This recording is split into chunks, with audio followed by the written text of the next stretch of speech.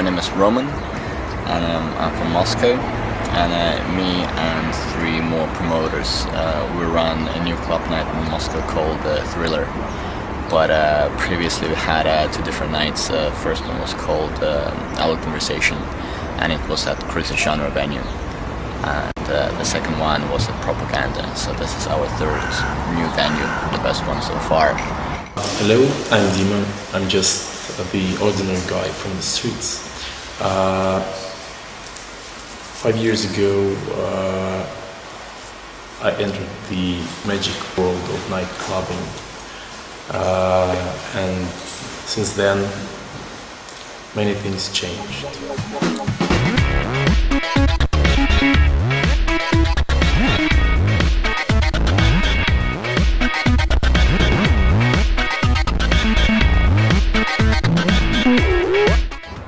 The party which we had yesterday was our actually second party in the new venue, and we had Diplo from America, obviously, and Bondoderol from Brazil, and we also had two really funny guys from Ukraine who just asked us to bring them over because they really wanted to see Moscow. They'd never been here before, and we started at 11 and we finished at 8 o'clock.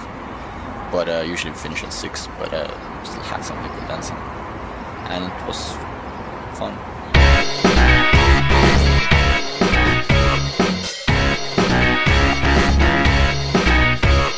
In Moscow, people aren't used to paying money for the venue because they're quite spoiled audience.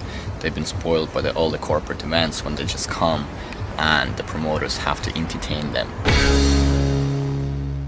For the first time, one space united absolutely different people, you know, fashion designers, serious businessman people, graphic designers, you know, some kind of high-class prostitutes, and just girls wearing spandex, and you know, all kind of people. Before that, Moscow was really into the whole segregation thing. Rich dudes will hang out with the rich people, and kids would hang out in the basement of a bar. But what we're trying to do is to unite all those people, so something new can emerge. So they will, you know, drink together and party together, and just something new might happen. And it works because in the past year we had our parties. Many collaborations just happen between our audience, and we just actually see kids getting more mature and doing some incredible stuff. Right now we're creating our own tent at the music festival, which will happen next Saturday. Then we're getting a show on the radio, Serебryny Dozhd, which will start in September. I think I'm gonna do a more complicated live band with the dance music, like on the next level, to perform on our parties, because we really need something of our own. Like we can play music from all over the world, but we need our own music.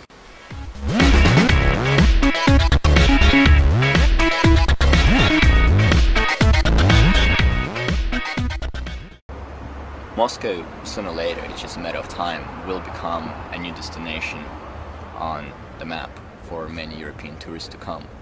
I mean, Barcelona is great and Berlin is great, but Moscow is extreme, like it's extreme city. It's quite a fun place to go.